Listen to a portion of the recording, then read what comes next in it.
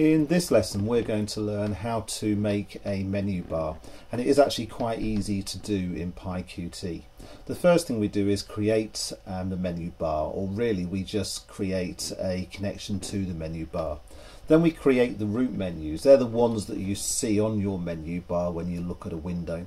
Then we create the menu actions, and those are the things that you click on and actually do something within a menu. And then you can add those actions to those root menus. You can also add a sub menu and then add actions to those sub menus instead. And that's what we're going to see in this next lesson. Okay, so let's create our menu bar.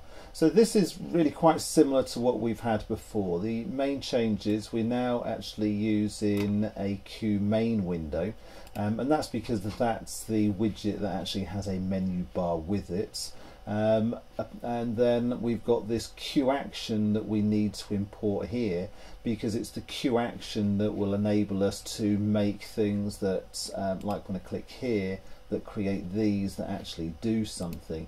And then I've got this Q app here just so that I can have access to the exit function of a window, so we can actually have that in this quick trigger here. Setting the window size, nothing new. Sorry, title, nothing new. Size, we've not really done it like that. We've done it differently before, but that should be quite self-explanatory in showing nothing there. And obviously here's our loop, and then here we're creating an instance of our widget here, and here we're basically looking for that exit trigger by clicking on the plus sign up there. So I've also just set, actually don't have to do it quite like this, but I've sort of like put some hinters here what we're going to do. So the first thing I want to do is create the menu bar, and you can call it what you like. I'm going to call mine bar, and that is going to be self and then menu bar. It's already there, nothing to do. Then I want to create the root menus, and I'm going to have one that says file like here and one that says edit. And because I want to add things to them, I do actually need to know their names, or I have references to them. So I have file, and so file is going to be what we get when we go to bar and we add a menu. And what I'm going to do is I can just call it file, and I'm going to change it later on, and I'm going to have another one that I'm going to call edit, and that's going to be bar, nothing new. It's going to be the same thing again, and this one is going to be edit. I don't know if we actually get anything straight away there. Yeah, look, we've got those, but there's nothing in them. I mean, in fact, it tried to show something there, but nothing yet.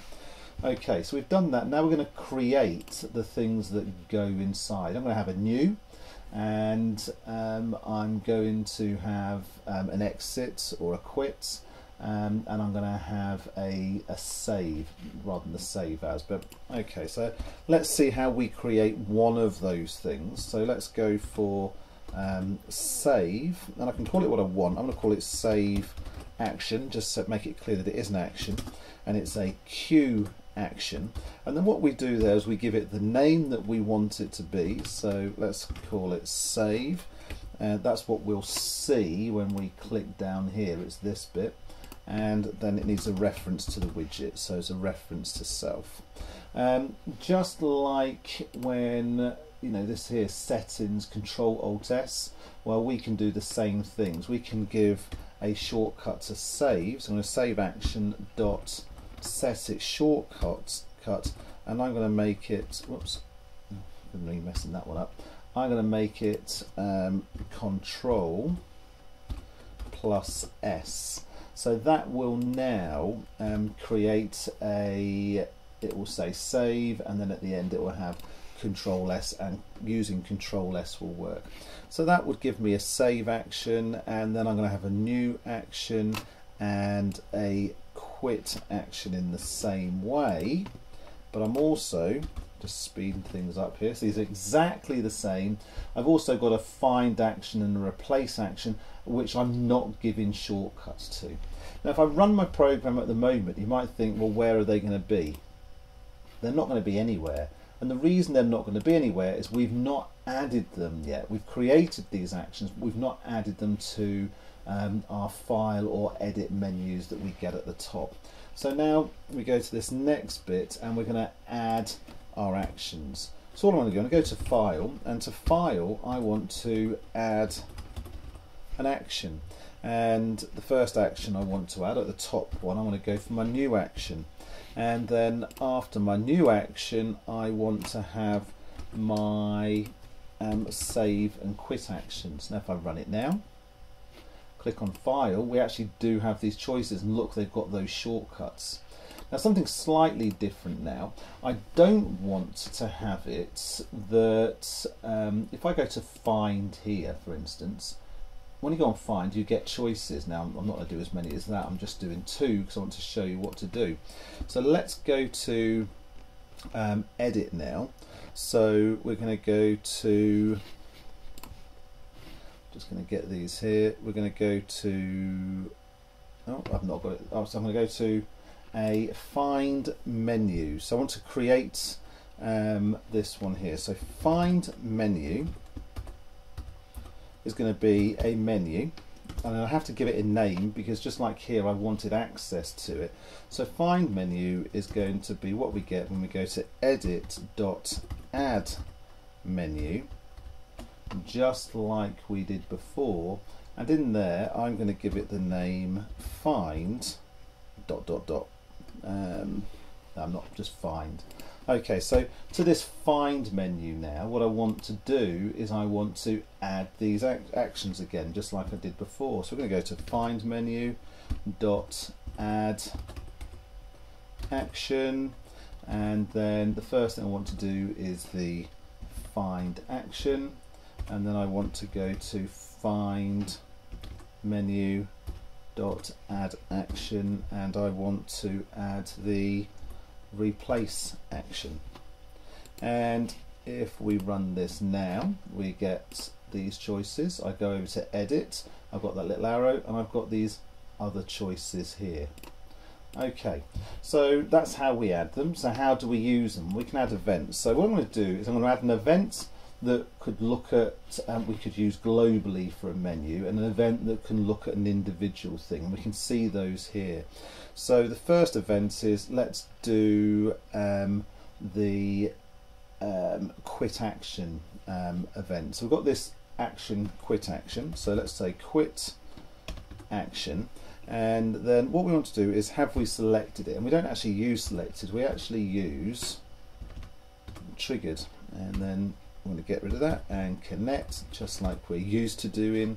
And what we're going to do is we're going to call self, and then we're going to call this one here, which I've set up already, called quit trigger. Okay, so when it calls quit trigger, and we'll go back up the top here, that's what this is for. We're going to call Q app, and then it's Q app, and it's got quit. Now QApp quit will quit the function now. So we go File, New, Nothing, Quit, it goes. So that one's working. And again, just so you can see, File, I can now do Control and Q. In fact, not Control and Q, I don't want to do. If I now just run it and do Control and Q without bringing up the window, Control and Q, it goes. Then I've got selected. Selected can be quite an interesting one. So I've not actually set this yet. So let's say File, and I'm going to go triggered, and we're going to connect, and we're going to call self dot selected. And so what that's going to do, now it seems odd because nothing came up there, and File's not an action, but it can do the same thing. So what we're going to do is, whenever that does, we're going to print to the console q.text plus selected. So let's see what happens now. We're going to run this. File, New, you can see down here it says New selected. File, Save, Save collected. Edit, nothing, because obviously this was just the file. What else can we do? Well, let's just go up here. We've got this one. Let's go to this action here. Let's just put an ampersand in front of that. And now let's run it. This is our last thing. File.